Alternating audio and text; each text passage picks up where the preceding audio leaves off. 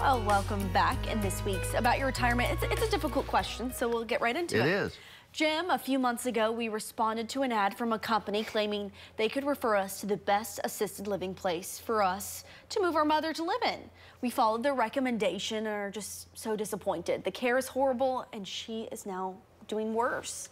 We're now arguing with the facility about getting her moved out. How do we move her to the right home at this time? Well, it is a good question, and I actually hear a lot about this, but you know, it's difficult to know who to trust in any industry, and it's no different in the senior living industry. And so I've got 3 suggestions that I think can help people if you just stop and think before you react to an ad. And the first one is just to be cautious. Add cautions is what I call it, because in this particular situation, these are marketing companies that are put together and they contract with different assisted living companies or retirement communities or whoever. And they refer them when somebody calls. They'll have somebody that asks a lot of questions about what your needs are, all of these things, and then they give you a list of 3 or 4 places that are maybe in your vicinity.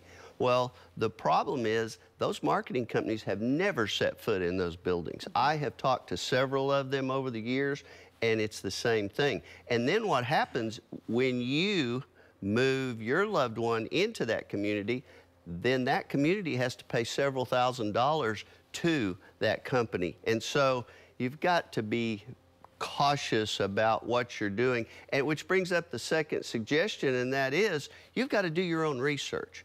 These marketing companies are not doing the research for you. You have to do your own research, and so you need to visit each community that you are considering and see when you walk in, what's it feel like? What's the atmosphere like? Is it clean? Does it smell good? Is the staff friendly? When you talk to the director of nursing, is she about care for my loved one or about the bottom line of money?